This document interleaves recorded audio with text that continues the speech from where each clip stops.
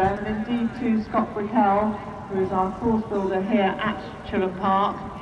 The course is looking fantastic, the going feels really good, so I'm sure you're all very relieved to get out and about in this lovely park and setting for this first event for many.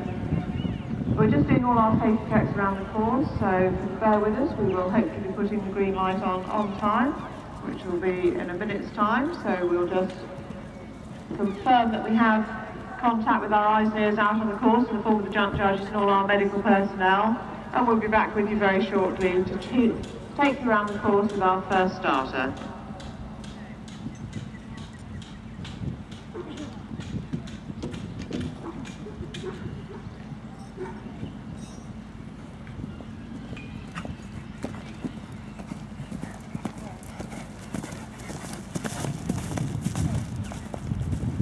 So just a reminder to all competitors out on the course, if you are walking the course, your dog should be on a lead, under close control, so that's a short lead, not one of these ones with a long extended lead. Our competitors will be coming up to the start box very shortly, so make sure you have all the dogs under control on the leads.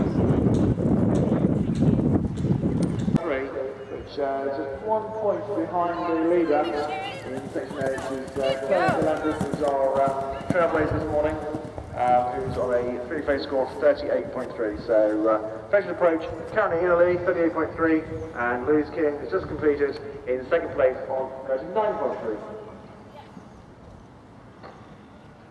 And as if by magic, it's all changed. Having gone around in 4 minutes and 13 seconds, so the on the Dressage showing up a score of 32. So currently number 56, Tony Allen, section B, three-phase score of 32.